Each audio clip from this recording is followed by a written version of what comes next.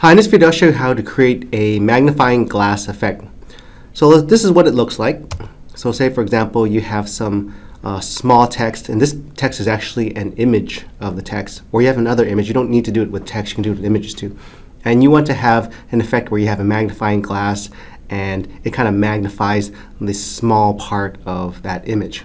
So this is actually pretty fairly simple to make. I'll show you how to make it from the magnifying glass, how to put that together to creating this magnifying glass effect.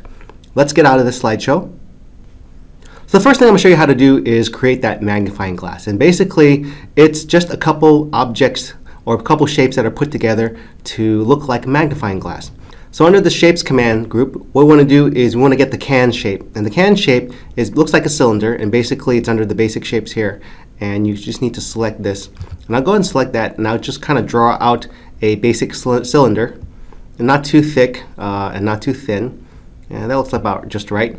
And with that, I'm going to make a copy of that and press Control D to make a copy of that. And I'm going to make this one a little bit smaller. So I'm going to make that a little bit smaller and maybe a little bit thinner, not too much. And I'm going to put it right above here. You can see the guidelines. They start kind of giving you a way to see if you're centered or not. So I'm going to center it over here. And if that's not helping out too much with using the mouse buttons, I can use the arrow buttons to kind of like put it into place a little bit more. I'm going to select outside of that and see how it looks. Now for finer movements, you can press the Control and then the arrow key. It'll give you finer movements. If I didn't have the Control key, it would kind of move it a little bit out.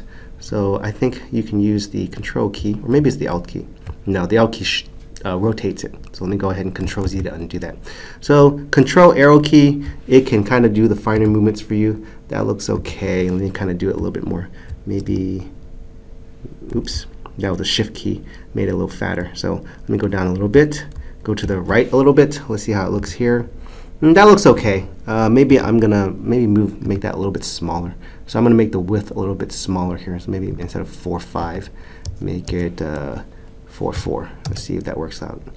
So that makes it a little bit center. So that's good. So what I want to do is create another piece, make it even a smaller piece, press Control D, and then kind of bring it up here and make this a little bit smaller. Let's make this one maybe make it 4.1. Let's see how that looks. Okay, and then make it also a little shorter here. Okay, and kind of actually that can probably be a little skinnier, so I'm going to make that maybe 0.39. All right, and so I'm going to go ahead and move it in, use the arrow key, or maybe just use the mouse and kind of line up there. That looks good. So that actually looks okay. So I'm going to go ahead and keep that, and I'm going to change the colors of this. So I'm going to change that color. I'm going to use the default shape styles here. It makes it easier for me. I'm going to make this one black. So this changes the fill color and also the outline color based on this shape style. So that looks good. I'm going to do the same for this one. I'm going to make this one black. And then, well, actually, I'm going to make this one gray. So I'm going to go ahead and select the shape style here. There's another default one here. I'm going to choose the subtle effect, black dark one, and do the same for the top one here. So that turns it into a nice little handle. So the next thing I want to do is I'm going to create the circle, the circle part of the magnifying glass. And I'm going to take the oval shape. And so you can get it here, or you can go under Insert, Shapes, and you can get it here under the basic shapes. So since I'm already in the Home tab, I'll go ahead and just select this. And once you select it, you can draw it out. And it doesn't really draw a perfect circle. What you need to do to draw out a perfect circle is you need to hold down the Shift key while you draw out the oval. So I'm going to go ahead and delete this. I'll go ahead and select the oval again. And I'm going to hold the Shift key and draw out my circle. So let's see, that looks good. Now I'm going to pay attention to the dimensions. So this is 2.33 to 2.33. Let's just make it an odd even number, 2.4 to 2.4. So that's kind of a perfect square in a way of the circle. The diameter is 2.4, 2.4. So I'm going to bring this up here. Let's see, I have my guidelines here. Let me bring it up a little higher. So I want to kind of make it cover that. So what happens is it's going to cover this gray part a little bit. And the reason why I'm going to keep it like that is I'm going to make a copy of this and make some changes. This is going to be my template. So later on, if I wanted to change the size of it or the difference of the handles, I can do that later with this. So this is my template. I'm going to go ahead and select everything here. Control C to copy. Select outside of it. Control V to paste. And what I want to do is when I get this tip here, I'm going to go ahead and paste it as a picture. So right now you can see that if I try to kind of select the other parts of the magnifying glass, I can't because it's one solid picture. These little sub shapes here aren't selected anymore because I pasted the whole thing as a picture. And the reason why I did that is I wanted to change the color in here later on to make it transparent. You'll notice if I kind of move this out here, that shape here, you can see that the gray in this background kind of bleeds out to this rectangle shape, but not here in this particular circle here. What I want to do is I want to make that particular, oh, I forgot to do one thing. Let me go ahead and delete this. I want to change the outline here, make this outline black. So I'm going to do and go under Format, go under the Shape Outline, and make that black. All right, so that's black. I'll keep this blue. Actually, maybe green would be a better fill. So I'll go ahead and select fill. I'll select green because I kind of like to use green because it's more kind of a color that's not really out there in pictures, and you can select it out later on. What I want to do right now is I want to go ahead and select the group, press Control C, select outside, press Control V to paste it, and then paste it as a picture. Use the picture option. So this whole thing is a picture. It's not a subset of these individual shapes anymore. So what I want to do now is I want to make this particular, the fill in here, I want to make that colorless. I don't want to have that green anymore. You see, if I go out here, you can see that the rectangle here, the gray color bleeds through, but not through this green, right? So I'm going to go ahead and change that. So to do that, I'm going under Format, I go under the Adjust group, go to Color, and select Set Transparent Color. So I want to set this green as a transparent color. And once I do that, if I go click out here, you see now that the green bleeds through. So now this is my magnifying glass. So I've made my magnifying glass. So I'm going to keep that there. The next thing I want to do is I want to make the words as a picture. So let me go into the slide here. I'll go ahead and insert some word art. I'll go under Insert and go to Word Art here. I'll select the one I like over here and kind of just draw it out. I'll say this is fine print. Right? So I'll make this smaller too. I'll make this, right now it's 54 size, the font. Let me make it a little bit smaller. Maybe I'll make this 44. And let me kind of pull it over here.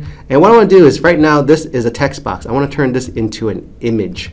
So I can select that. Now you see the dotted lines have turned into a solid line. I'm going to go ahead and press Control X and then press Control V to copy it back. And once I copy it, paste it back, I want to select it as a picture. So now this thing is a picture. I can't edit it. If I try to type in there, I can't edit it. So I'm going to go ahead and pull this to the side here. And what I want to do now is I want to make a copy of this. So this copy that I'm going to make, this is going to be that part that's going to be bigger. So I'm going to go ahead and press Control D. That makes a copy of it. This will be the part where it will be magnified. And this part I have to crop. I just want to show this print image, or this print part of the image, this text here. So what I want to do is I want to go under Format, go under Crop, and go ahead and, I guess I'll just crop it right now. And let me see, it's 143 and 505. So the height is 143. And what I want to do is I kind of want to make it about the size that I made this circle. As I remember, we went back to the circle. Let's go back to the slide. This circle was about, if I go into the Format, 2.4. So I want to make it about the same size, 2.4 inches there. So I'm going to go ahead and kind of make this a little bit bigger. Let me go ahead and press the corner, select that corner, make that a little bigger here. And let's see, let me go into Format and look at the height, 2.28. That looks okay. So that'll be just right. A little bit bigger is okay. So what I want to do now is I want to crop it. So I want to crop it. I want to move this and kind of make it into a perfect square. So we have a 2.94, so 2.28 is up there. Let's make it 2.94 here, or 2.28. Let's see, make it a little bit smaller. 2.4, well, maybe I can make this a little bit smaller here too. Make that smaller, 2.03. Let's see. All right, I'm gonna have to make it like 2.25. I'm just gonna type it in, right, 2.25. So now it's kind of a perfect square here. So I'm gonna go ahead and crop that part. And so once I crop it, it's like a perfect square, and I can actually just crop it and make it a circle now. So if I go into crop and I crop the shape, I can select the shape here. So this is the shape that it's in. And you really can't see it unless you kind of put a border around there. So I'm going to go ahead and put a border around there. So I'm going to put a black border here. So now you can see that it's kind of cropped within that circle. And I want to have that circle kind of above here, right? So right now it's a blank. It's right now it's a transparent image. You can see that, you know, the gray goes past it. And I don't really want to do that. I want to make sure that this image is kind of white in the background. So I'm going to go ahead and right click and go into Format Picture. And then for the fill, I'm going to have the solid fill as white. So I'm going to have that white, right? So now it's a white fill. So when I kind of put it over here, it covers it up because it covers that image that's on top. You think of it as layers. It's one layer on top of the other. So I'm going to kind of move it there so it kind of shows up like that. And so maybe I'll move it here a little bit more. And maybe I want to change the borders. I don't want that dark. Maybe have it black. Instead of black, make it gray, right? And so what I can do now is I can take this magnifying glass. Let me go ahead and Control-C to copy it, and Control-V to paste it over here, and I can have it. And I'm going to rotate it. So I'm going to rotate it so it looks like this, right? And then I can just kind of move it over here, and this is the layer that's above. This is going to be the layer that's above the print layer, that image. So I'm going to kind of move it into place. Right now it's a little bit, the print in the circle image is a little bit bigger, and that's okay. I can make this a little bit bigger, so I can just kind of pull it out and make it a little bit bigger. Now I can use the arrow keys to kind of like put it into place. And really that didn't work out too well because you see the oval here kind of takes over. So let me see what I can do here. Let's see what it looks like. Oh look, it's not a perfect square, so what we're going to do is we can, instead of 251, we can make it 2.25. Oh, and the reason why it's doing that is it's keeping you can notice that when I change this also changed. So I'm going to set the height back to 2.25 because that's closest. And what I'm going to do is, actually, all I need to do is just select this this expanding box, this dialog launcher. It's going to go into Format Picture, and I don't want to lock the aspect ratio. So when I change the height, the width doesn't change. So the height's 2.25, the width is 2.25. And you notice when I click close, that stays the same, and now it's kind of like a perfect circle. So the diameter going up and down, the diameter going right, left and right, they're the same. So I can kind of move this back into place and move it over. I can kind of make this a little bit smaller now so it kind of covers the outline. I don't have to worry about making the outline disappear on that circle because I want to make the outline of this magnifying glass kind of cover it. So right now, let's see if I can do that. Let's see. The other way I can do it is, since I had this one at 2.4, I can also do this 2.4. So let's kind of move this aside and make this 2.4. That'd probably be the easiest. So I'll make that 2.4 and make the width 2.4. And now it'll probably fit kind of nicely. So let me go ahead and use the arrow keys now. Since I used the mouse earlier, I'm using the arrow keys. Press Control Arrow to do the fine tuning. And kind of fit it into place, right? So now it kind of fits over the gray. And usually in a magnifying glass, I believe it's convex or concave, I forgot which one it was, but you have that kind of bevel shape on there. So I can actually create that on this print. So let me go ahead and move this back out. And I want to do is I want to select the image of print, go under Format, go under the Picture Effects, and go under Bevel, and select the bevel here. So it's kind of like a nice bevel, but I wanted to make it a little bit more pronounced, a little bit more, give it a little more emphasis. So I can go back to bevel, go under 3D options, and I need to play around with the top here. So the width and the height, I'm gonna play around with it. Probably increase this a little bit. Let's see, maybe up to 14, and the height, maybe I want to increase that up to a little bit less, maybe about 12. And so now we've got a kind of a nice 3D effect here, and you can see that. And this would probably be a little bit more similar to what you would see in a magnifying glass. So I'm going to move the magnifying glass back here, and let me kind of move it with the arrow keys now. And that was too much. Let me move it here, move it up, use the control with the arrow, move it back left and move it down. And now we have our magnifying glass effect. So you can do this with text, you can do this with images. If you do it with text, you probably need to turn it into an image first like I did earlier. If you wanted to kind of use this for your PowerPoint shows, that's fine. You can just leave it like this. Or if you wanted to save this and put it into another document like a Word document or something else like a web page, you can just select that and go ahead and group it, and then right click, whoops. Let me go ahead and see if I selected everything. No, I didn't select this one too. So Control Z to undo. Let me go and select everything. Let me select outside and make sure I select 3 things. There's 3 shapes. And then press Control G. That groups everything into one shape. Now go ahead and right click and you can click Save as Picture. You see the Save as Picture show up, dialog box show up. And what you want to do is you probably want to save it as a PNG file.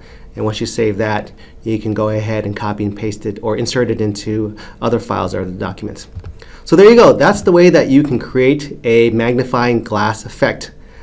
From creating the magnifying glass to creating the larger image and out of the smaller image, and keeping it as part of your PowerPoint file, or maybe saving it as a PNG file, another image file, so you can use somewhere else. So I hope that helps. Thanks for watching.